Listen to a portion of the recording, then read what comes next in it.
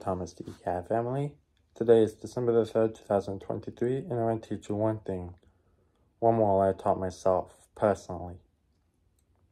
You can destroy gold as much as you want, but it's not ideal to destroy diamond. In the simplest terms possible. Well, all your actions host consequences. Because in my opinion, and when you make bad choices, prepare to face the consequences of your doings. For example, in my case scenario, from Jaws, the movie Jaws, Chief Brody ignored the judgment call, all of his saving everyone, but he chose to let everyone be endangered, so the consequences of his actions were coming back to haunt him with that shark chewing up the boat and killing, which meant it killed Captain Quint from Jaws.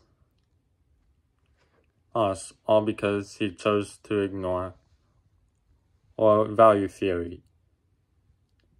In my personal opinion, and Jaws is a good way to show you the consequences of your actions.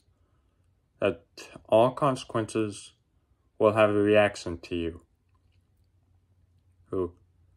And the shark right there chewing up that boat was the best example to show that Captain Quint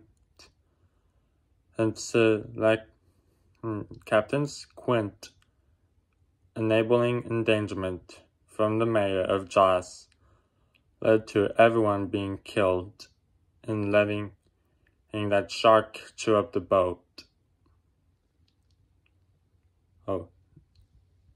So that's how I see he from Jaws. But he's the best, and that's how I'm gonna apply it through my moral speaking, and how I'm gonna tie it to this moral.